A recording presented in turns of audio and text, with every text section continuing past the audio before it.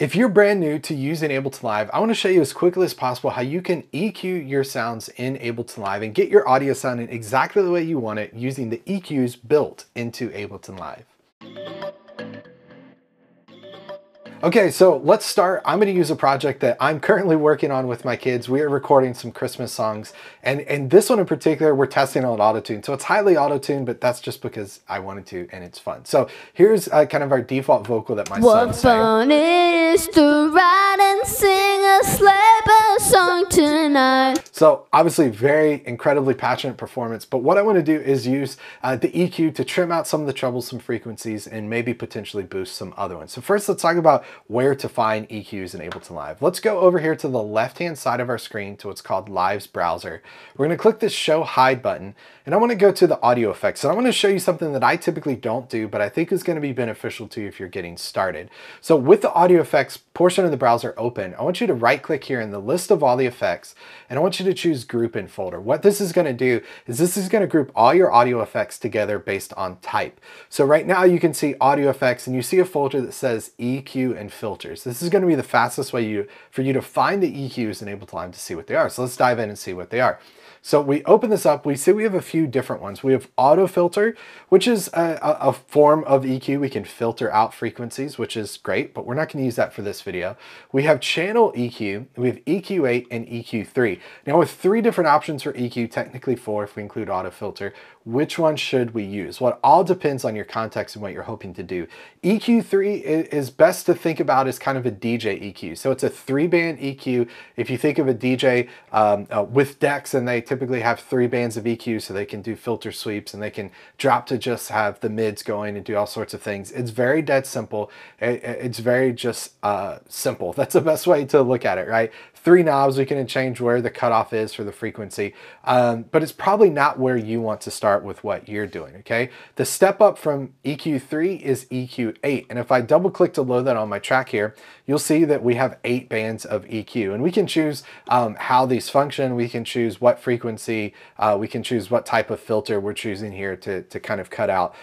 This is where I think most of us will start, but there's another type of EQ that I want to point out here. This is channel EQ, and if I double click to load this, channel EQ is just a real kind of simple way to get started. I think of this as like a channel strip on a console. If I'm recording into an analog console, I'm going to have low, mid, high. I'm going to have the ability to just carve out those simple frequencies. You get a nice little spectrum display to see on the kind of input there. This to me is like the first level of EQ cuts, and then EQ8 is more granular, not meaning granular in synthesis, but a little more detailed kind of exploration of EQ. So I think to start, channel EQ is a real simple way to get started, but I think EQ8 is the best one to explore to kind of have fun with. So let's use that for this. So I'm going to double click to load EQ8 here on my track. Now, how do we actually get started with EQ? This is a trick I learned when it came to running front of house and really quickly in the heat of a moment where you're doing a sound check to figure out how do I make this vocal sound better.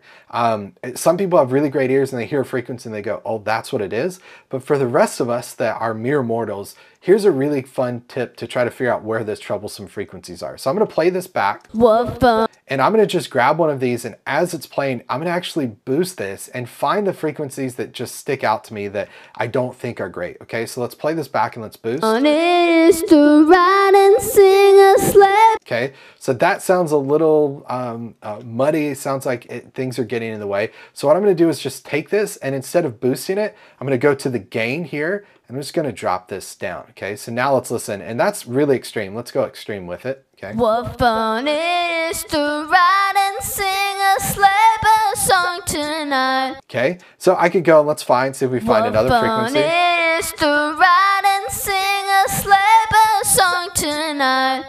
Oh, okay, so now depending on the type of content, depends on the moves you're going to make. You're most likely going to find some trouble spots. You're going to cut those spots out. You may find some spots that you boost, but here's 2 pro tips when it comes to EQing in Ableton Live, because whatever you're EQing is going to depend on the moves you make. Do I do this? Do I do that? But here's kind of a pro tip that I suggest when it comes to EQing.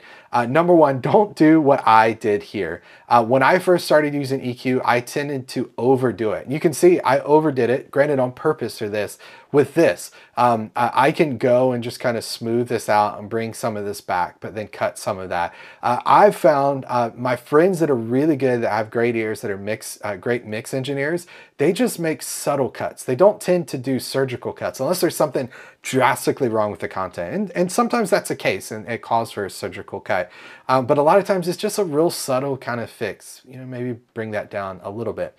The other thing I've found that my friends that are really good that do this is they tend to prefer cuts to boost. Now, a default for me when I'm working with vocals is I tend to boost the high end a little bit to get it to cut through.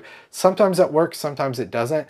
But instead of going, ooh, I really like this, what my friends that are really good at EQing do is they say, instead of doing this, I'm going to cut around it. So maybe I'll cut a little bit of this and I'll cut a little bit of that, which is effectively, if you can see, look what I did. I effectively boosted this by cutting those, okay? So try to prefer cuts to boost, okay? Now, I didn't get very technical with EQ8. I could go in and show you, okay, I could take this and move this to a low pass filter and you can see how this changes how we EQ. Because what I want you to do now is just drop EQ8 on to an audio track, to a MIDI track, and just start exploring. Start moving this around to find the frequency, to find the cue, to say, do I want this, do I want to boost this? Do I want to go to something like this to make this super wide, to make it super narrow, to drop the gain, to raise the gain? Experiment with the controls here to see what you can get. And I think that's the best way to use EQ, as opposed to thinking of it very much in a checklist form. I know a lot of people that will search and Google, what's the best EQ for vocals? How to EQ vocals?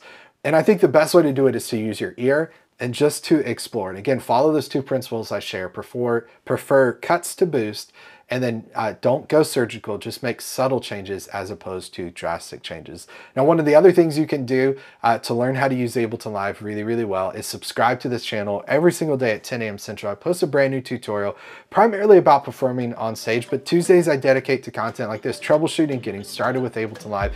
If you enjoy content like this, subscribe, enable the bell icon, and I'll see you on the next one. Take care, everybody. Bye.